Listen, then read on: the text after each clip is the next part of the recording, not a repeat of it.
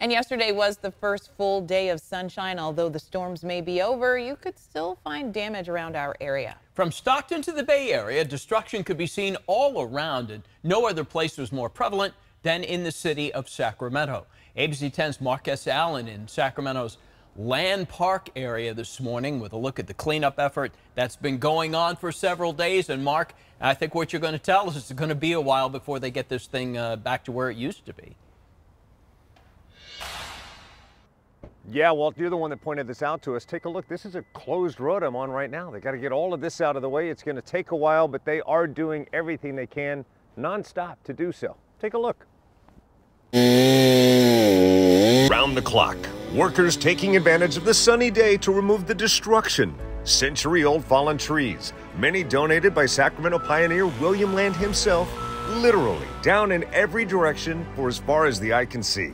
For Bob Klein, who's been working this golf course for decades, it's not the first time he's seen this, but it is the worst. Well, we had another pretty good event where there were a lot of trees lost, but nothing like this. We just had so much rain and so much wind that it put it in a class of its own. The most damage is near William Land Golf Course, which, by the way, is already up and running again. Joe Schwartzbein was first on the scene. It was just a mess. It looked like a bomb had gone off. Several bombs had gone off.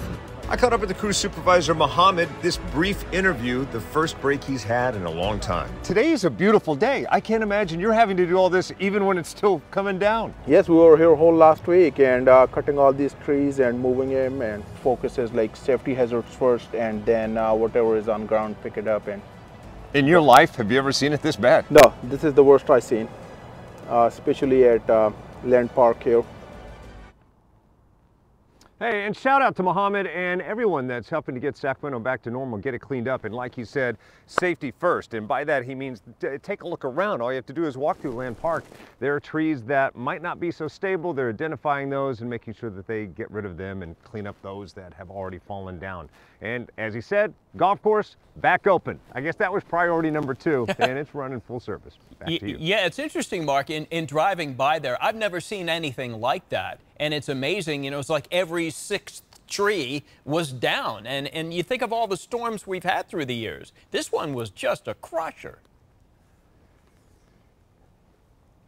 Yeah, like they said, obviously there was another incident a few years ago. This one, however, the biggest in its history, and kind of sad when you think about it. Former Mayor William Land donated $250,000 at his death to create this park, and some of those original trees no longer with us. Yeah, hundreds of years old. Okay, Mark, thank you so much. And now's a great time to download our free ABC 10 app. You can track local conditions and have warnings sent straight to your phone.